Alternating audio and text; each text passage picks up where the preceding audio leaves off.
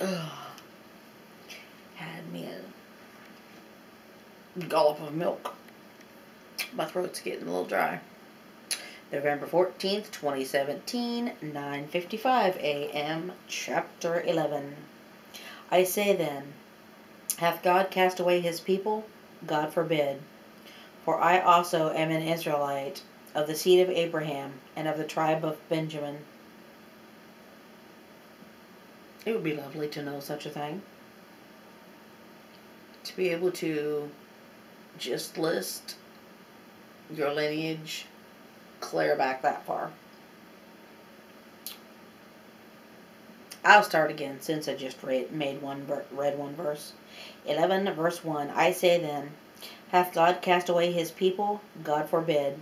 For I also am an Israelite, of the seed of Abraham, of the tribe of Benjamin.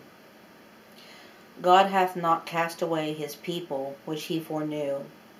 Wot ye not what the Scripture saith of Isaiah, how he maketh intercession to God against Israel, saying, Lord, they have killed thy prophets, and digged down thine altars, and I am left alone, and they seek my life. But what saith the answer of God unto him? I have reserved to myself 7,000 men, who have not bowed the knee to the image of Baal. Even so then, at this present time also, there is a remnant according to the election of grace. And if by grace, then it is no more of works. Otherwise grace is no more grace. But if it be of works, then it is no more grace. Otherwise work is no more work. What then? Israel hath not obtained that which he seeketh for, but the election hath obtained it, and the rest were blinded, according as it is written, God hath given them the spirit of slumber, eyes that they should not see, and ears that they should not hear, unto this day. And David saith, let their table be made as a snare, and a trap, and a stumbling block, and a recompense unto them. Let their eyes be darkened, that they may see not, and bow down their back alway. I say then, have they stumbled that they should fall? God forbid. But rather through their fall salvation is come unto the Gentiles, for to provoke them to jealousy.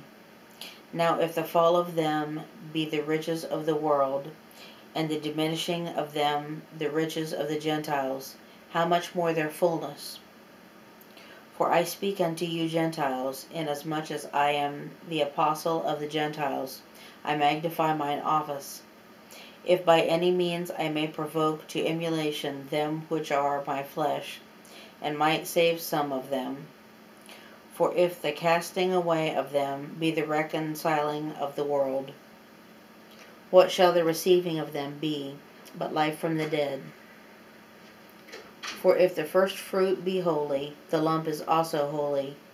And if the root be holy, so are the branches.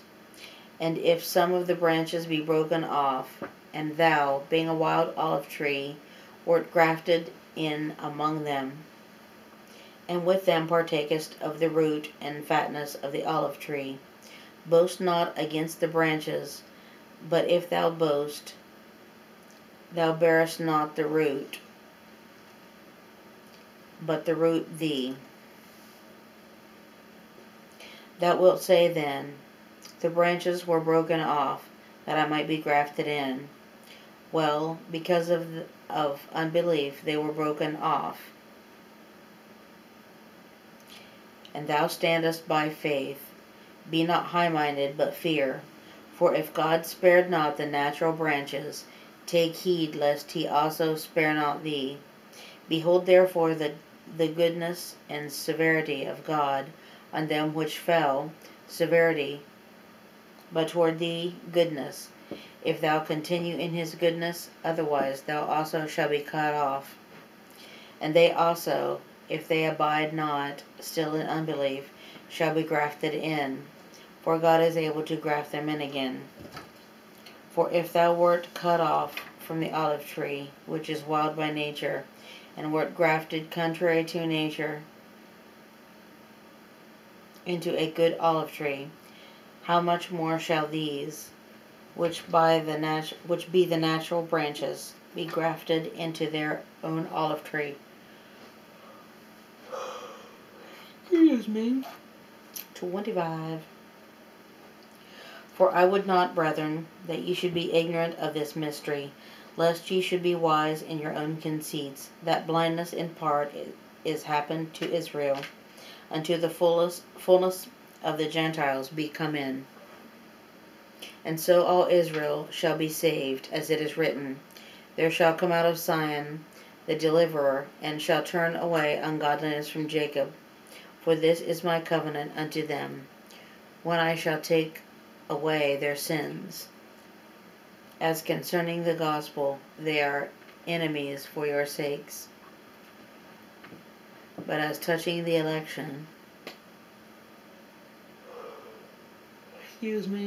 they are beloved for their Father's sake. 29. For the gifts and callings of God are without repentance. For as ye in times past have not believed God, ye have now obtained mercy through their unbelief. Even so have these also now not believed, that through your mercy they also may obtain mercy. For God hath concluded them all in unbelief, that he might have mercy upon all. O the depth of the riches, both of the wisdom and knowledge of God! How unsearchable are his judgments, and his ways past finding out! Or who hath known the mind of the Lord? Or who hath been his counselor? Or who hath first given to him, and it shall be recompensed unto him again? For of whom, and through whom, and to whom are all things, to whom be the glory forever. Amen.